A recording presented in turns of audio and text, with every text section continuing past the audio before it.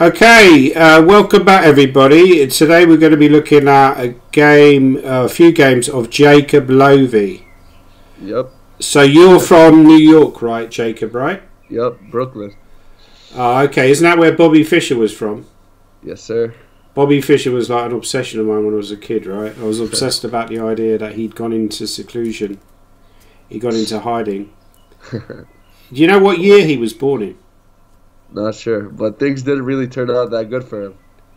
He was actually born in, I think he was born in 1943. So it was like 2 years before the World War II ended. Yeah, well they did, and they didn't, yeah. So he became world chess champion. So Hans Niemann is also... Do you think Hans Niemann has got a chance of becoming world chess champion? I spoke to one of my friends who's a really strong player. He said he doesn't think he's going to even come top 10. Yeah, possibly. Anyway, so these games, Jacob, where were they from? Where did you play them? On chess.com. So you play these games on chess.com, and who are you in this? You're Gav Nojed. Yankee 613. You're Yankee 613. So yeah, why? So flip the. Okay, we'll flip the board, right? Okay, so we're going to look for your annotations, and I'm going to basically critique your annotations. Yeah. Okay. I just start to annotate, so like I don't really know what I'm doing, but I thought that was a weird first move. Whatever. Yeah, I think this is called the Polish opening or the orangutan opening. So the orangutan is obviously that's a primate that lives in places like Borneo, and its forest areas get destroyed for to harvest soya beans and stuff like that. So whenever you order a soya coffee, you're killing an orangutan. Sure. And a good line against this actually, Jacob, is it was recommended a book that I once read is C6. When they go here, you go Queen B6. Now there is a trap here. When you defend a pawn after A5 at a C4, let me just hide it. So I'm going to test you on this position. If I take here, does White have a trick here in this position? Does White have a trick here in this position? Well, actually, I'll show you the first move. Right, C5. So what is the trap? If I take here, why is that a bad idea? Why is that a bad idea? Because he wins your rook. Exactly, he wins a rook. So this is actually a little openings trap. Oh, that's cool. Yeah, I don't really know much theory. I don't know any theory at all. I just play by ear, but I usually do like the Fianchetto setups, like similar to like King's Indian stuff. Yeah, so if you can get away with it, you'll play a Fianchetto opening. So would you describe yourself as a naturally talented chess player or not? Probably not. Right. So what are you best I started at? Like 270 ELO. So in the whole world, what are you best at outside of chess? What would you describe as your strength? Probably wrestling. Wrestling, like really? Style wrestling, yeah. How much do you weigh? I'm like, right now, like 200 on the dot. Really? How tall are you? I'm like 6'2". So you're quite a big guy, right?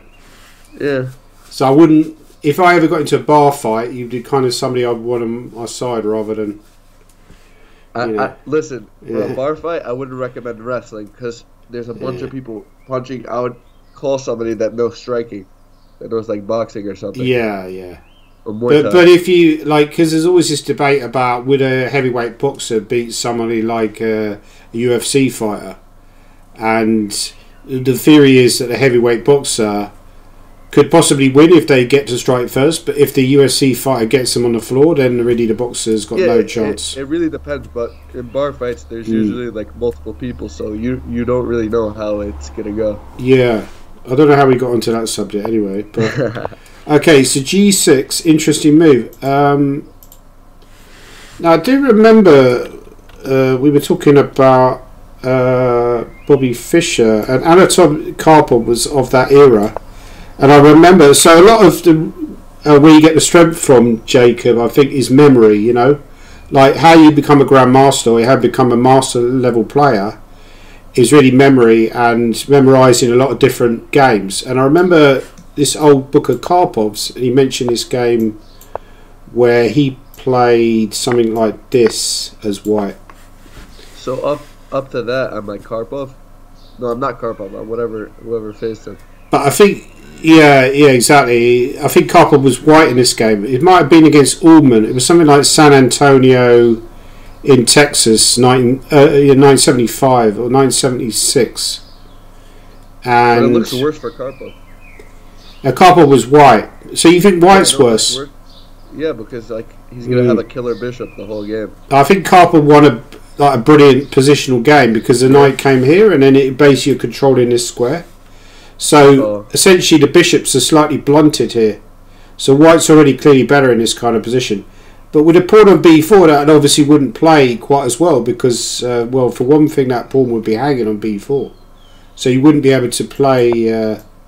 so this is why I think b3 is a slightly better move than b4, you know, because you wouldn't be able to play the whole line because b4 would be hanging at the end. So anyway, I'm digressing. Let's have a look at your annotations. So you said you should have gone e6. What move did I say that? Because I don't remember. That was on move 2. You said you should have gone e6, yeah. Oh, yeah, because I thought, like, whatever, I get an extra move and he's pretty much forced to protect the pawn. Yeah, exactly, yeah. So you're right. What I would say instead of... So you're giving, like, text annotations. Oh, I should have done the move annotations? Exactly, because I find with amateur players there's too much text and not enough actual variations. I think the difference between, I would say, one of the biggest differences between a professional player and an amateur player is that professional players generally is just all variations, right? I think in my second game I have move variations, but oh, good. Yeah. But I looked at the engine after, and like the engine falsified it. Right. Okay. So we'll have a look at that a little bit later. But yeah. Also, I'm questioning the grammar here because there should be apostrophe between the. Listen, it's okay. V and it's late at night. So I'm very critical about. I'm sloppy when it comes to annotation.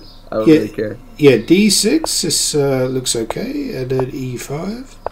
This looks. So how would you assess this position?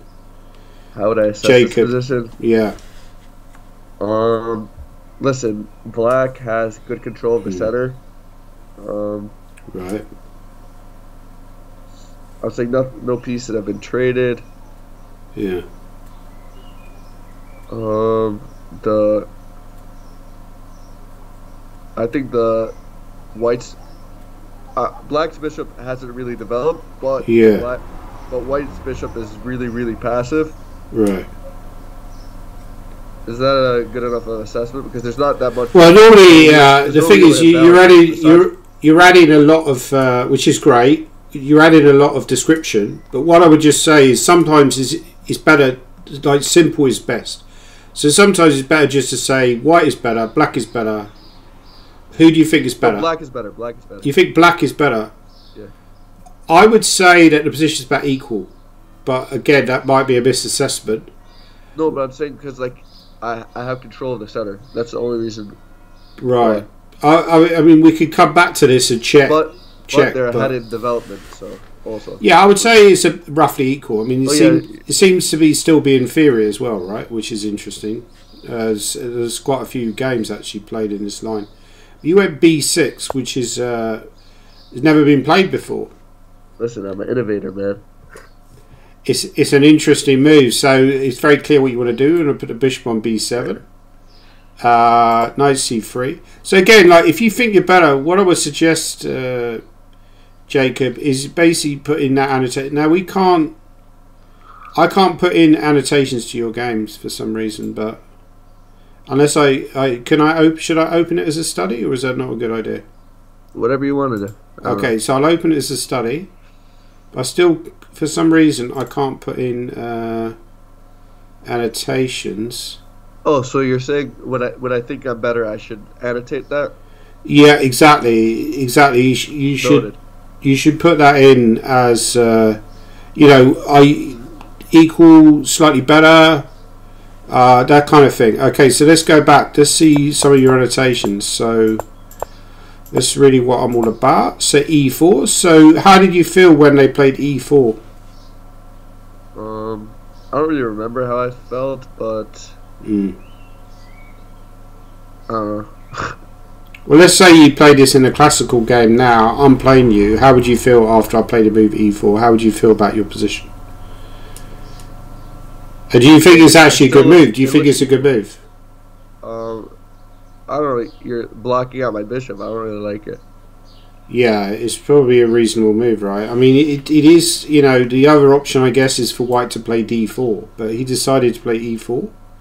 Well, we don't know if I think that's when I went c6. Yeah, I would say that's a good move. Yeah, So, I think it was c6. again, if I was annotating this game, I would give it as an exclamation mark, right? Bishop c1. What, his move? No, your move c6. I quite like that move. I think that's a good move because you're playing with a plan, which I like. So you're intending to play d5, bishop c1, then you play d5, which again I'd probably give that as an exclamation mark. So you've carried. Now I would say, like, how would you assess the position now? I'm saying I have a nice knight, nice bishop. I'm looking at like things to attack his knight and attack his rook at the same time. Right. We trade knights, so I'd say black is better. Yeah, I'd agree with you. Actually, this one I'd probably agree with. I think black is better. Obviously, he's quite dynamic, but his move knight e4 makes some sense because he's intending to come into d6, right?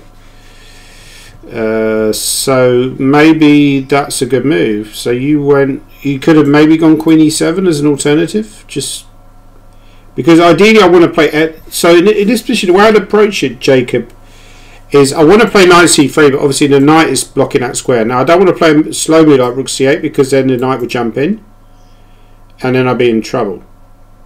So I would maybe consider move queen e7 because that threatens f5, and when the knight moves, then knight c3, and then now I'm noticing after f5, there's a knight c3 later. There's a queen b3 check actually. So it's not as simple as I thought. But you went knight f6. That does run into a pin, but then you escape the pin, and then you decided to take. And you went knight f4. You say was trying to bait him into taking, so my rook and bishop open up. It was probably a bad move, but he doesn't have to take. Or you said Becky doesn't have to take. But yeah, because he doesn't have to take. Right, a better move is knight f6. Right, that's interesting. Yeah, but you're saying he doesn't have to take here. Yeah, and like you just kick it out. So again, I would rather than put in text. I'm sorry to sound like a broken record here, but that's my job, right? Listen, I've never. Yeah. These are my first 3 annotated games. Like, exactly. So considering this your first annotated games, you're doing a really good job, right? So what about the move? So you were saying he doesn't have to take. What other option does he have? Bishop c4. Okay, so you're saying bishop c4, right? And what happens if I just take the pawn?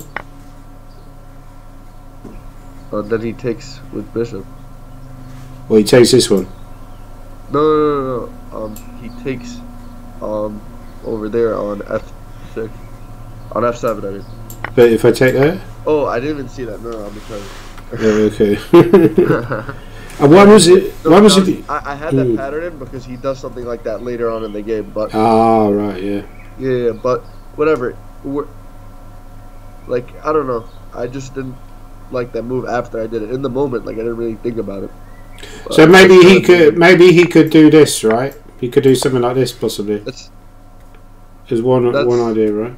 That's almost what happened, but not really. Yeah. So maybe another option is instead of maybe also queen g4 was possible instead of. No, but I looked at the engine afterwards, and it said it was a fine move what I did. I think. Yeah, I think the engine liked what I did. Yeah. So okay, exactly. So my job is irrelevant, right? You've already destroyed my job. No, but I'm saying you're able. Like I don't understand the engine really. So yeah, exactly. Different than having a human. Okay, so queen g4. Which is a dumb move. Yeah, that looks slightly weird actually. I thought I had some scary things. I didn't have anything at all. Maybe queen e7 seems more sensible, right? Just covering. Sometimes, you know, one of the things I noticed of amateur players, Jacob, is that there's always a feeling that you need to do something, right? Whereas, like, stronger players, you know, you take Magnus, obviously that's an extreme example, but he's extremely patient, right? Like, he will just play the position you know, and just try to find the best move on every move, and he won't go for too much. So he probably think, yeah, that's the move you want to play, ideally, but there might be a problem with it. Yeah. So bishop c4, which is a good move by white, and yeah, now you're forced to, because if you had this position, well, you got other options after bishop c4. Maybe even queen c7 was maybe better, right? Because now, if they go here, you could potentially take with a rook on e4. But you went queen g4, which looks slightly dubious, I must admit. So how would you assess this position now? You could also take with a queen, right, or the rook. How would you assess this position after e takes? I think it's equal. Why do you think it's equal? Because even though they have a passed pawn, it's still, it's like isolated, it's very weak. I'm saying he has his passive knight against my really active bishop. So yeah, I'd probably go. And then I also have that weak pawn. I don't like the fact that your f-pawns are doubled, so I think it takes away some kind of. I know. I would say maybe slight edge for white. Maybe even here they shouldn't take with a pawn. Maybe they should take with a queen or take with a rook. Maybe queen takes was better because you hit the rook, and then you can always go rook e1 and okay. I mean, I agree with you. If there is an advantage for white, it's certainly not a big one. I wouldn't have thought. Knight d4, interesting move. So this is where it goes downhill. I'm pretty much forced to take. Yeah, you have to take, exactly. Which I didn't like because his knight was like pretty bad. So what you're saying is going downhill, but I mean, weren't your moves forced? So basically, weren't you clearly worse then in this position? Unless you had something better than a rook d8, right? Yeah, but I think it was a draw, but like I don't know, I blundered like later. Okay, let's have a look. So it was really sloppy after this. Oh man, you're gonna see. Could you like not take maybe? Could you not take? I mean, let's say you just played a move like this. How bad is this position? Okay, they're obviously going to play knight c6, but then you just, I don't know, you just move a rook or something like rook e8. How bad is this position? Because it feels like like you were saying earlier, the bishop was really good, and then you just allowed it to be exchanged. It covers a lot of squares, but like I don't really have a plan for it honestly. And the knight is actually really good right now. Okay, interesting, right? But you took, and then you went here, which, to be honest, it looks worse for black, but probably holdable, right? And then, so you said instead of rook e7, g5 is better. Was g5 a move that you thought of, or the computer thought of? I thought of. Yeah, because it defends the pawn, right? I thought of after. Okay, so rook e7, and then they... Well, you like g5 though? Yeah, because I think you're right, this is some kind of blunder, because you're just losing a pawn, right? Yeah. I don't know what I was thinking. I was like, not thinking at all. But, okay, after rook f4, sorry, actually, go back to this position. So you went rook e7. Queen c4. Yeah, because your rook is actually better on d7 than it is on e7, maybe. Because on d7 it attacks the pawn, so it kind of forces white to be very creative to make progress, because if they can't push the pawn, or what are they going to do? Sometimes you just wait in chess. So like you're right. Yeah, I'm very impatient. That's what causes a lot of my blunders. Like I try to look for things even though there's nothing there. So maybe you should try like meditation or something. Yeah? Maybe. Just sort of like... I actually have before, I have. Oh, that's good, yeah. How did you get on with it? It was boring. No, I'm kidding. No, no, it was okay. I don't really see any benefits from it. Actually, I found when I used to do meditation, I stopped doing it. But with meditation, I found it did improve my concentration levels. I should have probably carried on with it, but the reason I stopped was because... I think it can lead to panic attacks as well, like weirdly, like meditate. Even though it's supposed to calm you down, it can also lead to kind of like... there was like some story I heard about this guy who started doing like all this... got into all this Asian meditation. Like, and then he ended up having a breakdown and killed himself because it opens up your mind, right? And that could be a bad thing as well. Anyway, I'm going off on a tangent as I always do. Right, so it still looks That's a bad move. That's such a bad move. Oh, what could you have done instead? I don't know.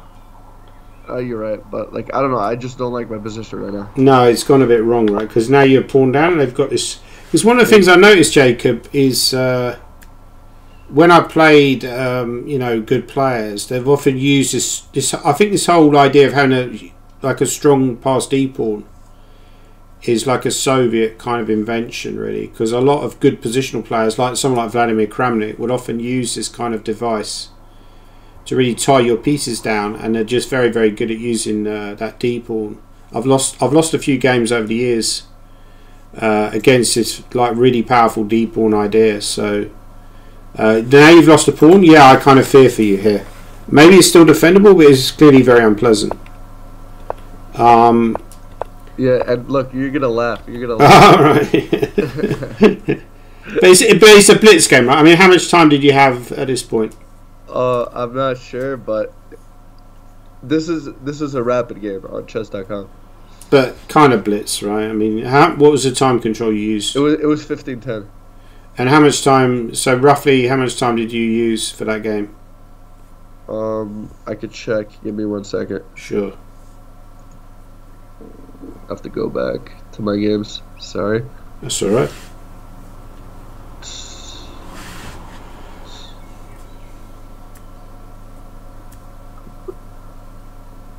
Alright, let me see.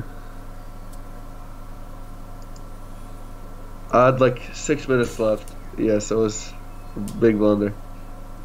Yeah, so maybe at some point you lost concentration. Yeah, like, I was already like tilted. Yeah, it becomes emotional because you realise you're worse and you're suffering. And I was reading this book actually. It's quite a good book actually. It's by David Howell and Magnus Carlsen, and they talk about how you grind opponents down.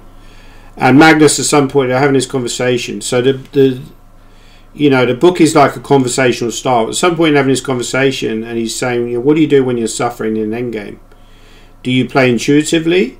And he says, "No, you just keep calculating." But I think with most players, and I know that from personal experience, emotions take over. Yeah, I was so like stuck on the idea of getting my king to e5. Right. Like I don't even know what I was thinking. Yeah, because you start thinking about like general factors and you forget about concrete tactics, right? Yeah. So maybe a move like h5 was obviously any move other than f6 would have been better, right? Yeah. Like, even rook d5 was better than f6. But yeah, here and then it's still not easy for them to win because if they push the pawn, I guess you're just going to come back and take the pawn, right? So I don't know. I have an issue like even if you look at my games, I don't have a lot of draws. Like I feel like I try a little bit too hard to like get out of drawn positions and whatever. I usually never take the draw. Yeah, so maybe that's a thing. You need to start becoming more results orientated and just say that sometimes, like a saved draw, like a half point, that's just as important as a win, right? Because it's a great save, Like, okay, so what we should do? Maybe I'll analyze that game with open study, and then, but I think. I can't analyse that with a computer, but what I could do is I could go into the game itself and then, so earlier, for example, in this position, what was it, around about here, you said that black was better. Yeah. But the engine says, yeah, it kind of agrees. No, it says it's equal more or less. Yeah. Minus 0.1. But it's gone back now. It keeps changing. But it says e4 is the best move because you're gaining space. So b6, it doesn't like b6. It thinks white is slightly better. And I guess the reason it thinks b6 is slightly worse than e4 is maybe less because white's played a slightly passive opening. you know, if it thinks you should play more actively, right? Like a move like e4 kind of makes that bishop on e2 a little bit problematic. You know, if you play me like this, then maybe c5, and then you're starting to gain a lot of space.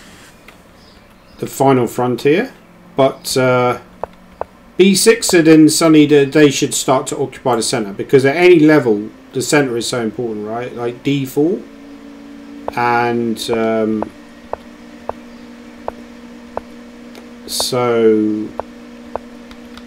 suddenly they play this move bishop b2, which is a very bishop c1, which is a very strange move. The bishop's already developed, and then d5 was exclamation mark material. And you were I think we both said that black was better here. And that's absolutely correct. Black is better here. But he said maybe knight f8 was better. Yeah, with the idea of knight e6 to f4, and then you don't run into yeah, but it's maybe h6 is better. It's, you know, queen d7. So like what you did, right? The taking was actually wrong, because if you think, I think the reason is that pawn is passive, so potentially that pawn could be a weakness. When you take that pawn knight, you're then resolving that issue for white. I don't think of that. You know, whereas he's saying if you play a calm move like knight h5, you just maneuver around. This is what I was saying earlier. I think amateur players, they find it hard to basically not play something concrete. Like a capture is a concrete move, right? Like manoeuvring around and just playing the position. Yeah, I'm not very good with quiet moves. Yeah. So maybe you need to look at that and say, well, yeah, maybe this is where I need to improve, is how can I just play the position as it is, rather than, there's an old Russian term called playing by position. So, yeah, knight h5 was nice. If white goes g3, then it just says h6. Must admit, it doesn't look that clear, but it's saying that basically you put the king there, then you push white back, and you gain a lot of space. So you could have a variation like this. Wow, it says the best move is rook ac1. That's crazy. So why can't I take the knight? There's some crazy tactic involving this bishop escaping or something. He's saying that actually white is fine now, even though he won a piece. So why can't I move the knight? Because bishop h6 and white is at least equal. That's crazy. Yeah, would you have seen all this in the game? No. So okay, so knight e4, big mistake, right? Understandable mistake, but you lose pretty much all your advantage. And then later on, yeah, I think you're right. Yeah, queen g4 is where it started turning in their favour. And actually, they're almost borderline winning here. They could just push you back and then come in with a knight. So that it shows what a bad move queen g4 was. Yeah, bishop d5 was also a mistake. I don't even know what I was thinking. I'll be honest with you. It shows a lack of patience, right? So maybe this is... So we've identified one of the weaknesses where you can improve. One of the areas where you can improve is basically just patience, right? Yeah. You know, maybe just become... Yeah, I think, most of those mistakes stem from lack of patience, or like just going based off of intuition, while I'm a weaker player and my intuition's not that good. Sure.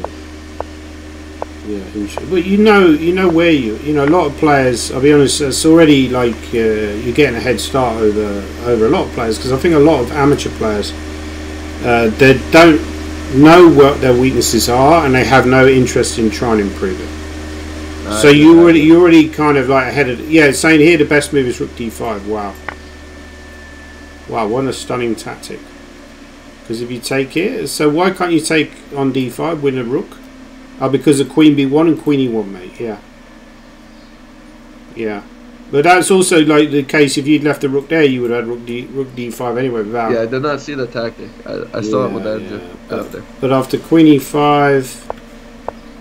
this has gone wrong, and then you're clearly worse, and then you walk into a mate in one. But it would have been a hard game to defend anyway. So, okay, so there's clearly areas. Let's move on. Should we move on to the next game? Yeah. Okay, so this game was sloppy too, but right, the next game you're gonna be happy with. It's a very good game. Okay, so you play the perp variation or the modern variation. Yeah, this is like the perp variation. Yeah, but I don't know the theory. I watched like one YouTube video like last year. Whatever. That was it. So, okay, quiz question. The Perk Defense, who was that named after? I don't know, some dude named Pertz. Yeah, let me look it up actually. Some Russian guy. I'm going to look it up on my phone. I'll cheat. Using the engine. I'm using the Google engine. I think it was named after a Hungarian player actually. I thought it was Russian. No, I don't think it was Russian. Perk Defense. The Perk Defense is a chess opening characterized, but it was named after Slovenian Grandmaster Vajda Perk, who was born in 1907. Is a strong exponent of the hypermodern defense now generally known as the Perk Defense. He was born in Yugoslavia. Yeah, so that's quite interesting. Yeah, he died in Slovenia. And yeah, actually he was born in Austria-Hungary. Wow. So yeah, a long time ago, 1907. It's a town. It's a town in Western Slovenia. Funny enough, I think they're playing in the Euro. I just bet on Belgium. As soon as I bet on Belgium, they were last time I looked, they were losing to Slovenia. So that's not good for me. All my money's disappeared. So Bishop C4. That's a slightly weird variation of the. It's not a very. I think normally they play the. Nowadays they play more aggressively when the bishop comes out. What do you do if they go F4 just to test you? What do you play against? Bishop. That comes up in my next game. Oh, okay. Cool, right. So, okay, so let's have a look. Let's get to where you put the annotations in. So you're saying G takes F3, Knight H5. So again, you know, coming back to my broken record thing again, put in variations. Just that's you don't even need to put in text. Just put in variations and evaluations. So I think for the next video we do, I want you to. I'll have that done. You're going to have that down pat. You're going to have evaluations and variations. So Knight H5, I quite like that move because maybe you're intending to go E5. No, I didn't even. I wasn't even thinking about that. The engine is like screaming that the whole time. Like E5. I just ignored it. E5. Yeah, it's like the next like 4 positions. Like the engine is screaming, go E5. Yeah. Yeah, I think again it comes down to experience because I've seen this kind of idea before. Because you say like Rook G1, I've seen this kind of move E5 before. For me, that's like a really natural move, right? You know, so a lot of chess just comes down to memory and experience. Yeah, that looks like a good move. I guess they could take though, right? I mean, if they take, how do you play? You take with knight. No. Yeah, maybe, yeah. Yeah? No, I'm not sure, because if you take with a knight, they go here, and now they have a direct threat of going F4, which is slightly annoying. No, I just didn't like making it like a bad bishop with taking with the pawn. Yeah, I don't think you should take with the pawn. I think that's probably the worst. It's not terrible to take with the pawn, but I think that's not the best option. So I would consider taking with a knight here, or taking back with a bishop. If you take back a bishop, it's also possibly the best because they can't go F4, and maybe you're just going to castle and go Queen F6 and start creating counterplay. Also, Queen comes to H4 sometimes. A lot of these variations with these pawns here, especially now they've gone Rook G1, you attack H3 directly. So I'd say here, I mean, how would you assess the position after E5? How would you assess it? Would you say here, black's better. You think black? They just have that weakness with the pawns. Yeah, but they do have the bishop pair, so I think objectively maybe slightly unclear. But yeah, I think if anyone's better here, it's definitely black. Maybe slight edge for black, I would say. But Queen D7, and they went H4. Queen 8. Yeah, Queen H3. Yeah, but I didn't calculate any lines before taking. Like I don't know. Okay, yeah, so that comes back to what I was saying earlier. Like, it's always a good idea to calculate, right? Like, even in positions you feel uncomfortable and you don't feel comfortable calculating, it's just a good idea just to calculate anyway. Just stay in that, because it's so easy to switch out of the whole calculation process. So that's something we can take away, and maybe you should need to calculate. But I guess they're not going to trap your queen that easily, right? Because you can always jump back to H3. So they castled, you castled. Okay, yeah, maybe castling was a blunder, right? Did you? Yeah. You forgot about the pawn, right? So what would have been? No, I was thinking that I win his pawn by putting my rook, but like doing with a rook is a blunder because I should have put my queen to f6. Well, queen f6 here. Yeah. But can't they jump it with a knight and then put on this pawn? Isn't that a bit scary? Yeah, it is. I didn't even see that. But I was looking like I win a pawn, but whatever, I get forked. So what I'm getting from this game is you're quite greedy. Yeah. Have you thought about working on Wall Street? I actually had an internship opportunity. I was gonna work on Wall Street like last year. Oh, nice. Yeah. How far is that from where you live? Do you have to get the subway or something? Yeah. Was that about 30 minutes or was it longer? No, it's a while. It's a while, right? I should go to New York actually. I always wanted to go to New York. You should. Well, I'll start singing that song, right? Frank Sinatra classic, Yeah, I mean, I might consider me Queen H3 there as well, Jacob, because if you can just come back to D7 and maybe threaten the pawn along the way, it's another option, I guess. I'd be slightly concerned about move F4. They're starting to create some kind of... I mean, another option maybe is just to go... So clearly they got ideas of maybe going Bishop G5, trapping your queen, maybe F4.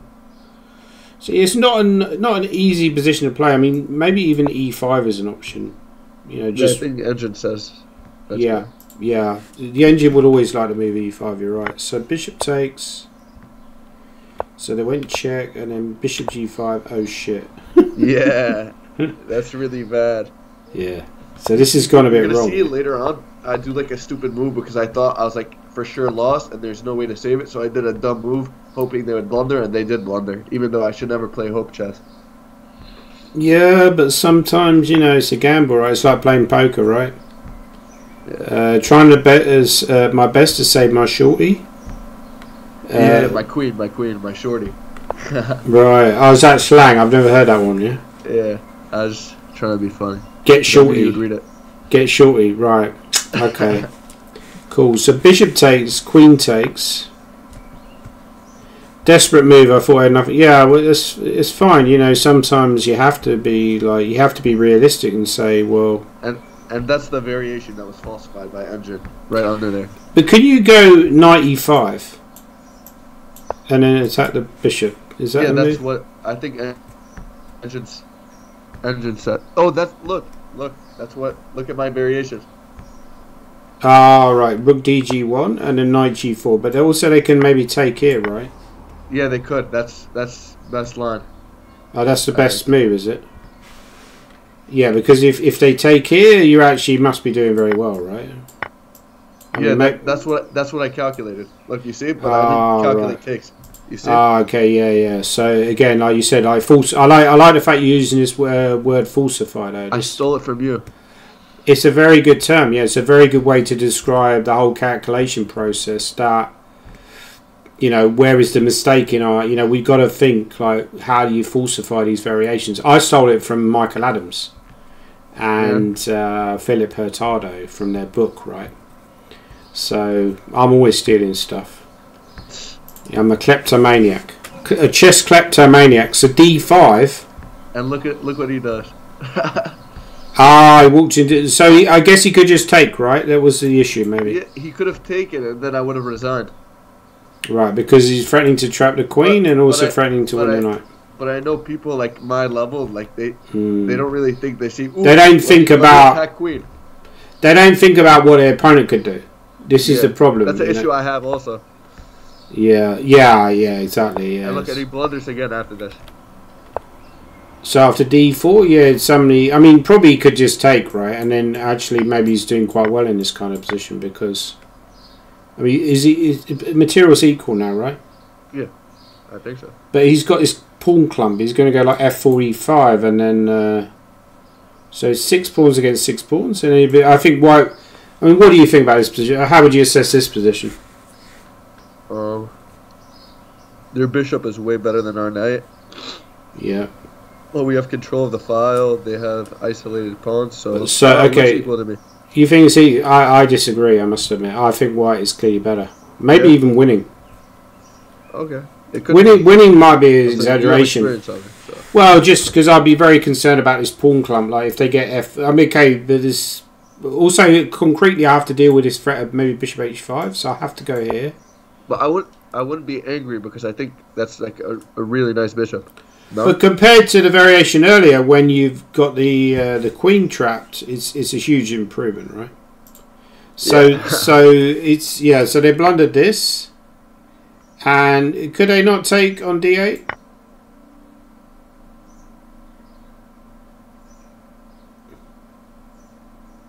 I don't know. And then just take back? No, but you hit him with a check. You hit him with a check with the pawn. No, but this is check, right? Oh yeah, you're right. I'm bugging. And then take there. Is that not better for white, no? Well, I guess you could do this and then go knight f4. You hit the rook and then you start pushing the h pawn. Actually, not so clear, right? Because this knight is suddenly, you know, if you can reinforce that knight with e5, these rooks might look a bit shit. So, should we have a quick look and see what the engine said about all that stuff? Yeah. It probably will not. It will not think well of some of the moves, but yeah, it says e5. You said black was better. I was. Yeah, the engine was screaming to go e5 the whole time. Exactly, but actually the engine still thinks, objectively speaking, white is better, probably because of the bishop pair. The bishop pair is so huge in chess, but instead you went queen d7. Yeah, and this is where they should go f4, and actually your extra pawn after this. Wow, it says bishop f1. Who the fuck is going to find bishop f1? I mean, that's such a crazy move, and then just go back to e2. And then after this, basically they're getting huge initiative now. You know, they could even maybe bring this pawn in. The fact it's equal. Yeah, I mean you're a pawn up here, right? So that's worth something, you know, in the long term. It says d5 now. It's switch to d5 and then just go queen d2 and scary initiative for white. Because to be honest, in this kind of position, even though you're pawn up, it's actually hard for you to do much because if you start breaking out. You start trying to open up the position, they're probably going to put the bishop on f3 later on and you're going to go e6 or c6, but yeah, they have a lot of control. And where do you go with your king? If you go here, well, clearly with a g file open, the h file open, that's going to be quite dangerous. So yeah, I'm not sure about this, Jacob. Yeah, this looks a bit scary, but they started going horribly wrong. Actually taking the pawn was wrong as well. Look, you see it still wanted me to go e5.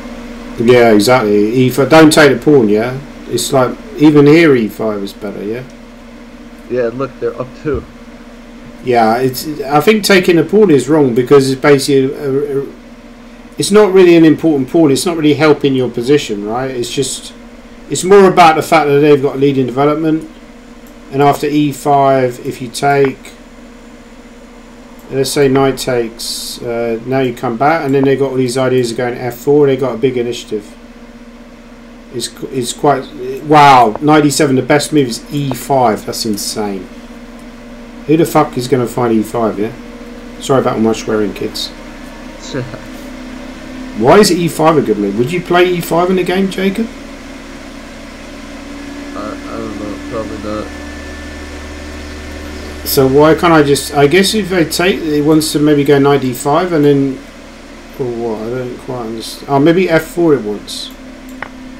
Yeah, f4 and then knight d5 and then basically...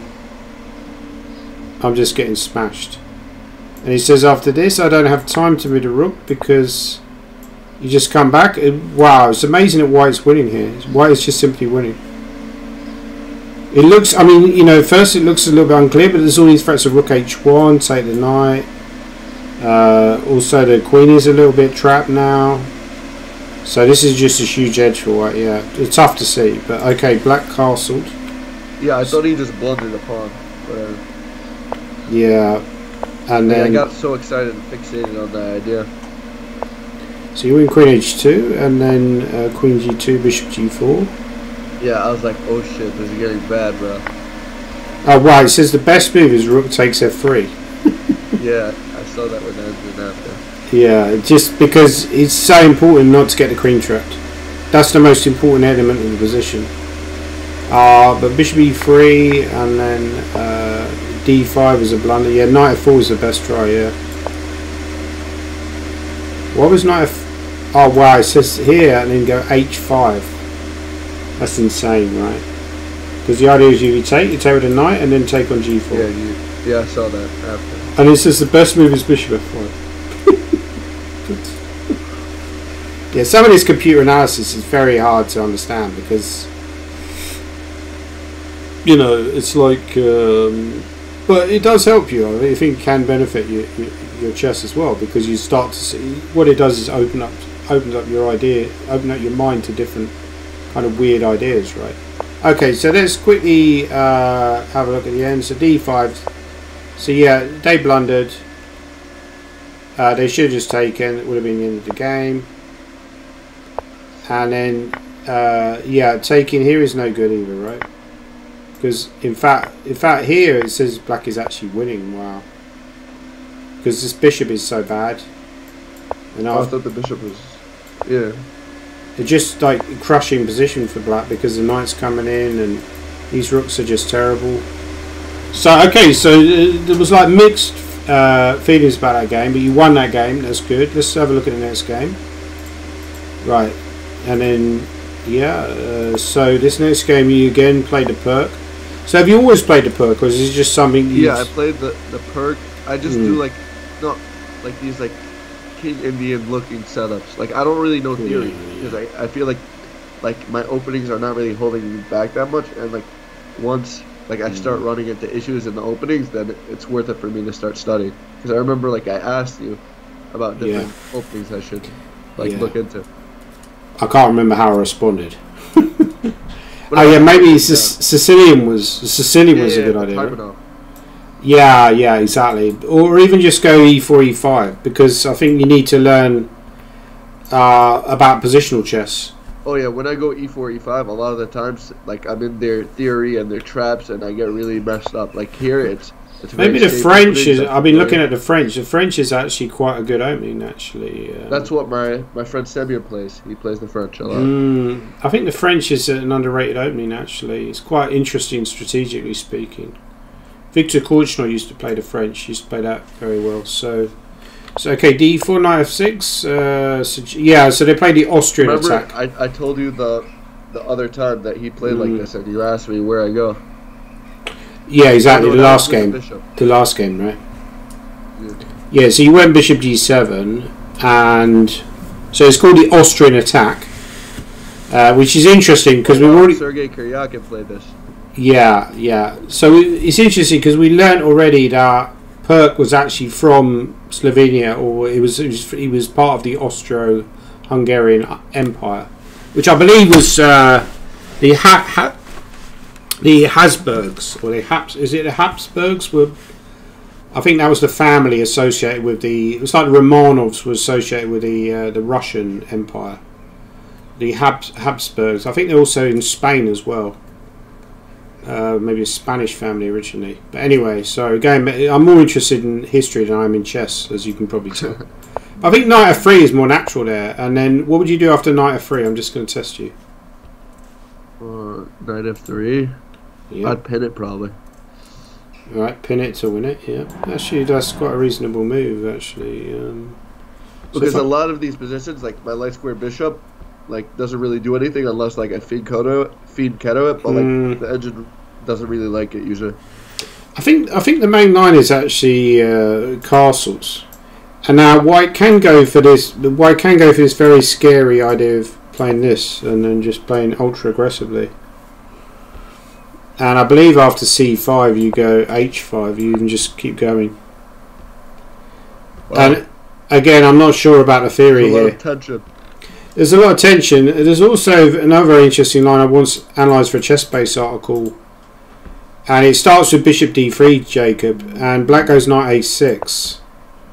And when white castles, you go c5. So the idea is this knight can actually rejoin a game via b4. It's quite an interesting line, this. And so the main line, I believe, is d5. And then you maybe you can even go rook e8 there, or bishop g4 is another line. But if they in the last move, if they take here, what would you play after bishop a6 just to test you? If they took? Yeah.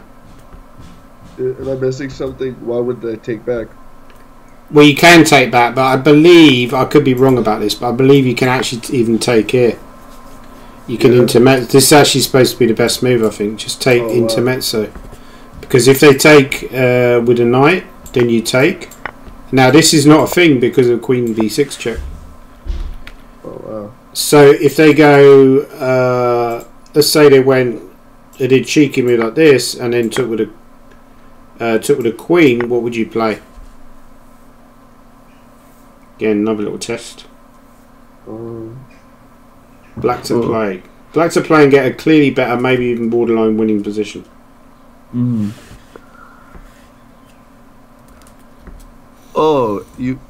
Oh, because I didn't see the bishop. Knight e4. Yeah, knight e4, very nice idea. Yeah, because it basically exploiting this lack of coordination, and queen is getting attacked by the bishop. So this would be a beautiful position for black. So quite a nice little trap. Nice little trap. So I think this line with knight a6, I would give it a look. You know, just if you have the time to study it, you know, it's quite an interesting variation. But that didn't happen because they playing e5 this early without the knight and f3 doesn't look right to me. So you took, which looks. You could also go knight d7. Go back to the. I annotated that. Look. Oh, right. Like I wasn't sure if I did the right move. Oh, okay. Where was your annotation? I wanted my knight to stay like a little bit active, but like going d7 I think was better. Yeah, I agree. Yeah, knight d7 is probably to push c5. Yeah, exactly, because they're kind of and the fact you haven't castled here makes their h4 h5 plan maybe less effective. If they started playing h4, that doesn't look right here. Then you would go c5 and you'd have a very good position. So it's possibly in this line. Maybe black should delay castling if they can get away with it, because you know, this whole h4 h5 plan would, you know, associated with e5 is quite dangerous. So okay, so you took, it doesn't look that bad, and you went knight d5, which looks very natural. So but here you went bishop e6, which why not just take here, right? No, because I feel like I wanted to develop, right, and also like I don't want to like give up like my nice placed piece, because like I feel like my piece was way more active than his. I'd like him to release the tension. Yeah, but sometimes I think amateur players underestimate you know. So I was saying earlier that sometimes they always try to do something. But I think here you're forced to do something, right? You have to meet the. But yeah, so I like putting my bishop there because I develop and I defend. Okay, it's not a terrible move, but I would at least give this as if I was annotating the game, I'd at least give this as an alternative. Yeah. And then after b takes, but how would you play this position? It's black to play. How would you play this position? Black to play. Yeah. I'm not saying I agree with you. It's not that clear, right? I mean, okay. Firstly, how would you assess this position? So we always talk about assessments, evaluations, because everybody. I mean, I know I talk about these evaluations a lot, but everybody does subconsciously. I think evaluate positions, but I think the king is extremely weak. It's super weak for the white. Black. Oh, for white, right? Yeah, right. but I don't like how it basically like blocks out our dark square bishop. Right. And they just have so much control of the center. Yeah, exactly. And it's really hard to to attack his pawn chain. You see, I'll stop you there, because it was, again, one of the differences I think between professional players and amateur players is you're talking a lot about the specific features of position, but you're not doing it in a way that some amateur players do, which is to waffle a lot. But you are, but what I would say is the difference is that professional players would probably give a lot of variations. So I would go like c5, knight f3, cd, queen a5 check, bishop d2. You know, whether that's good or bad, right? Yeah, but I don't know. It's more simple for me to do ideas since, like... Yeah, true. because maybe you're not comfortable with analysing variations, right? Yeah, and notation is not like something I still have to work on since I started chess later in life. Yeah, see, oh wow, so they blundered horribly here, right? Because knight f3 is a horrible blunder, right? So they need to. So some move like. I'm so happy that I saw that. Okay, so that would give us a double question mark after knight f3. If you're annotating a game, you give that as a double question mark. Okay, now this is dead lost, so I don't know if it's worth looking at after that. But I just want to show you. I just liked it. Look. Oh, Queen d5, very nice move, yeah. Oh, they resigned here. Wow. Yeah. So let's quickly look at the what the computer says about that game. It actually preferred knight.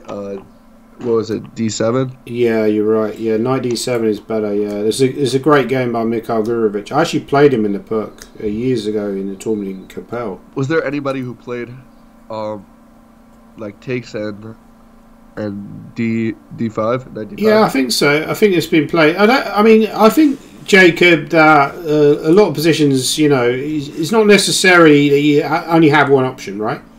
Like I would say here, because this is slightly obscure variation to go e5 so early, it's probable that you got more than one good way of playing.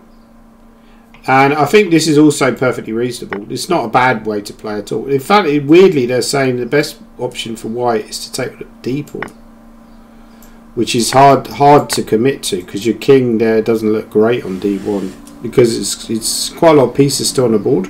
But I guess there's probably issues with knight d5 coming, which also could cause an issue for black. So yeah, not so clear, but they took with the f board. Now you're completely fine. Saying the best move is knight e4, weirdly. That's a tough move to find. Bishop c4. But your bishop e6 was better than my knight c3. But knight c3 is also fine for black as well, yeah. And then you basically c5, yeah. It's all just equal. But bishop e6, yeah, it was just a terrible blunder. So it's not really worth looking at the game after that. But yeah, so what do you think so I think for the next one, Jacob, what I'd like to see you do, don't analyse it with an engine, and then maybe just do your own annotations, but I want to see more variations, right? So we could see that as potentially improvement for the next. Could you do next week?